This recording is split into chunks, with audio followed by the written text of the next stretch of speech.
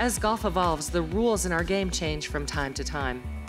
Recently, the USGA made a rule change that didn't get much attention.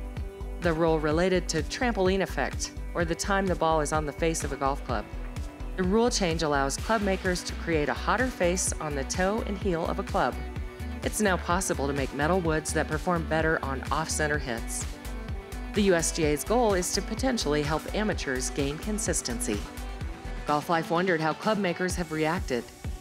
One innovative company called Knuth Golf, whose founder ironically retired from the USDA, was able to invent the first metal wood club face to conforming to the USDA rule. Their high heat 257 Plus design is much hotter on the toe and heel.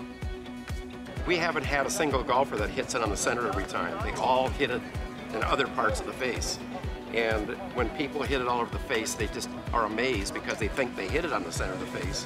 But when they look on the face after hitting it, they didn't. It's somewhere else. It could be all the way on the toe or on the heel. We asked people at a recent demo day their thoughts after using the high heat 257 Plus. It's like you played baseball with a wooden bat and hit a home run. You almost didn't feel it. You can hit it almost anywhere on the club face. That ball just jumped off the face like nothing else I've hit. I have been playing with the high heat, and I absolutely love them. But today, if I hit it at the toe or at the heel, guess what? It goes the same distance. So I'm sold. It's fantastic. The off misses that I've had with this club so far have been just phenomenal. Heck, I just proved it right here on the driving range. Get it, and there you go. Knuth Golf welcomes any golfer interested in how the USGA rule change might help their game. Visit them at highheatgolf.com to learn more about High Heat 257 Plus.